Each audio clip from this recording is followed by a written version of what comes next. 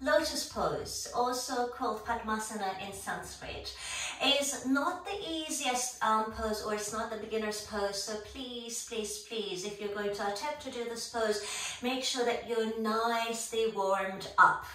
So to start with, you can just take one leg up, whichever one. We're going to do both of them obviously in your own time, but check that your shin is parallel to the sky, your foot is flexed, your ankle, and you're supporting your knee.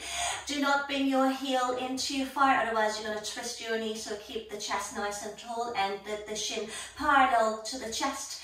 If you can take it further, you hug that knee into your chest without rounding the spine. We push the belly button forward, so with a nice straight spine, we see if we can rock that hip, so we can open up the hip joint.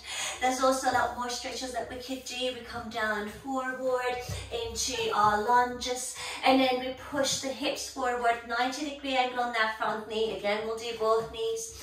You can rotate the knee in and out, the hip in and out, so that you get a nice opening.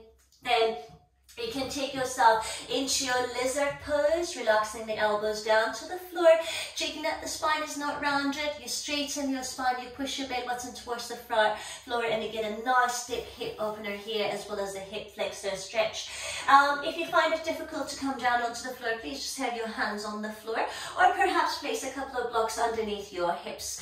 Only when you're ready, if you've done enough stretches for your hips, there's more you can do. So go into the full lotus. You can start with a half lotus actually as well. So we take one foot onto the thigh, the other one stays down. And perhaps you can just come down forward a little bit, giving yourself a nice stretch on the glutes as well. And when you're ready, you're going to then release the opposite foot.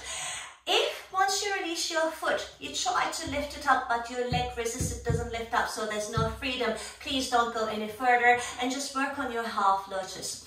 If you're able to, you then bring your foot up, trying to bring those heels in parallel with your hip flexors and hip bones, and then you push your knees down towards the floor for a nice opening.